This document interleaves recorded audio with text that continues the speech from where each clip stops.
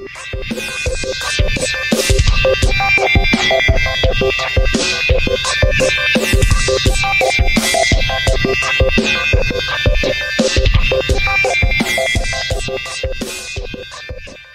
to the first installment of Drinks and Comics. This series is going to be brought to you by Spoiler Country, myself, Kenric, and Johnny Horsley. Let me get my AirPods out of the way. And the concept of this is we're going to make a drink, and then we're going to talk about a comic book. So I'm on the keto diet, and if you don't know what that is, check it out. It's worth a Google, especially if you are fighting some weight. So my drink choice is somewhat limited right now. One of the things I can do, though, is have drinks with no carbs. And to do that, I get vodka. Now, today I have Titos homemade vodka. And I have Titos.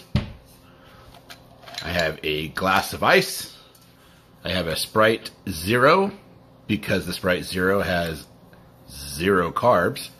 And I have 1 lime. Okay? So what we're going to do is we're going to pour ourselves some vodka here, and just kind of eyeball it, what you like, how much you think you like. I'm a kind of a heavy pour, little left-handed pour action going on a right-handed guy. Put in our Sprite Zero.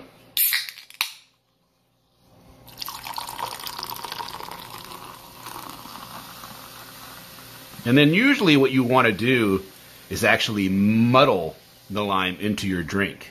But with this one, I'm being lazy today, and I'm just going to cut this. Okay. And I'm just going to squeeze this in. Uber lazy way of doing this, but it does give a good drink. Then I'll take my handy dandy knife, give it a stir, and let's take a drink. Now that we got our drink, let's go talk comics. Wait. Kenric. I want to make a drink too, man. You can't just do the intro and start the show and then think that it's all you, man. So let's show them my drink, because clearly my drink's going to be way better than that crap you made. So for my drink, instead of going with the normal, what everyone likes, with like Jack and Coke or rum and Coke, I prefer myself to make Jager and Coke, because then you get the nice Coke taste and that nice licorice taste of Jaeger. So what you need to make this awesome drink of Jager and Coke is going to be some Jaeger and some Coke. So let's take the glass here and let's put that out of the way. Get our little fancy dancy little pirate shot glass. We'll open up, watch out, open up our fresh thing of Jagermeister that I just bought. Now make sure when you're dealing with Jaeger that you always make it chilled. No one likes a warm Jaeger. So, shot glass. Now you want to have like, 1 shot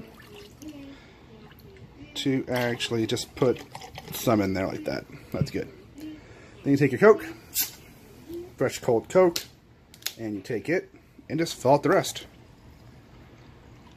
Just keep going, pour. There you go.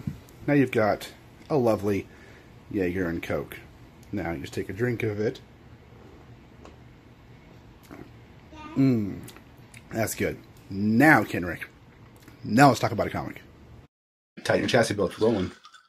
All right. We're here. We've made it. We are together in a room. It's Drinks and Comics, just for you guys. Episode 1. Oh, I thought you said...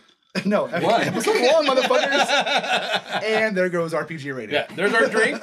Gonna take a drink here? I have a new glass because I dropped my other one, so... Sure. We're gonna go with that. And then today, the book that we're gonna talk about is... It's Batwang. This guy right here. Batman Damned. Which, unfortunately, has gotten kind of a bad rap. It really has. It's gotten... I feel like the whole reaction to that was a little over the top. Way over the top. Well, man. I thought it was more over the top coming from DC. Right. Because now they've changed, like, almost everything that they wanted to do. Well, it's stupid because, like, they showed a shadowy penis, and that caused them to pull the book, which made the book an instant collectible, which means I can't freaking buy one. Well, the thing is if you're going to show Batman's dick, you have to know it's going to be a huge deal.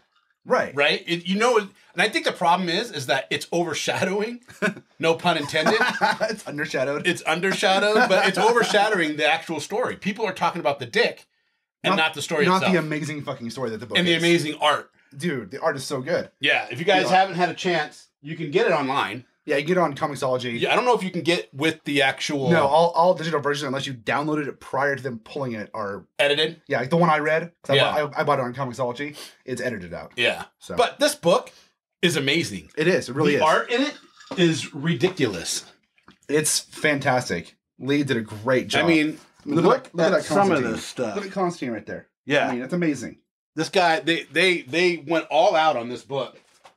And really, if you get a chance... read it, because the story is going to be amazing. I can't wait for the second and the third and the fourth one. I think it's a 4 or 3 issue. I believe it's a 3-issue arc. Cool. Issue 2 comes out like a month or something like that from now. Yeah. Sometime. But anyways, the first issue, I mean, I sat and read, you text me, hey, read it. And so I sat and read it at the grocery store. Waiting to pick some stuff up. I just sat down and read the whole thing. Yeah. It's really good. And it goes quick, because you're reading it, you're looking at the art, you're just like, oh my God. And it looks even better when you have it live in your hand. Oh, I'm sure. And the thing with the book is, too, is you can sit and you can look at it and you can read it multiple times and just stare at the artwork and find new stuff in the background. Yeah. Yeah. Because it's so fantastic. And Brian Azzarello did a great job on the writing on this book. Oh, he did an amazing job on that book. What was your favorite part of that? The book? Yeah. When Constantine comes in. And then when Constantine's awesome in it. Dude, so I knew Constantine was in the book, but I didn't know that Dead Man was in the book. Oh, by the way, spoilers, obviously, for this book. But you're not spoiling anything by saying Dead Man's in the book. Right. Well, I didn't know that. Are you a big Dead Man fan? Not a big Dead Man fan, but I like Boston Brand. I think he's a cool concept, right? Yeah. And I think it's a cool character. It's a cool idea. So I really like Justice League Dark, the animated movie. Dude, I love the comic series. But I didn't really like... I don't know if it's the voice of Dead Man or the fact that, all right, all that kind of stuff kind of bugged me. That's kind of how he is in the comics, though. Is it? Yeah, it has to be apps, I haven't read anything with Dead Man in the comic books. Read Justice League Dark, the New 52 series. It's fantastic. I have the first couple of those. Yeah, it's really And then good. I just picked up 1, 2, I think 3 of the new Justice League Dark that just came out. I haven't read those ones, though. But the first one that deals with Constantine and the House of Mysteries and the House of Secrets is fantastic. October is always a great month for supernatural horror and so just all that kind of stuff coming out in books. So I have a question for you about this book. Okay. If I was reading it, so in it, there's a scene where Bruce Wayne is kind of maybe hallucinating, maybe not hallucinating, where he puts on the Joe mask and stuff, whatever. Yeah.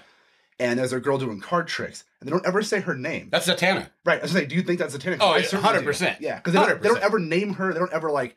No, but she's dressed like Zatanna. But she has purple in her hair, and she's a little. But it's cool. Yeah, I think it is. The only part that kind of tripped me out in the book is there's the scene where Batman's running after somebody, and he breaks through a fence, and then it just cuts to a different scene, and you're just like, what happened? I thought I was missing a page. Yeah, I went back. I read it twice because I'm like, am I missing something? It doesn't make sense. I don't. Yeah. It might come back around though. They might explain it further because the whole thing deals with the mystical arts and dark arts and stuff like that. So there's a whole other aspect of this book because obviously if you have Constantine, Dead Man, and Zatanna, there's something dark magic going on, and they just haven't got there yet. Right. Well, there you guys go. Go pick up Batman Damned. Batwang Damned. Batwang Damned.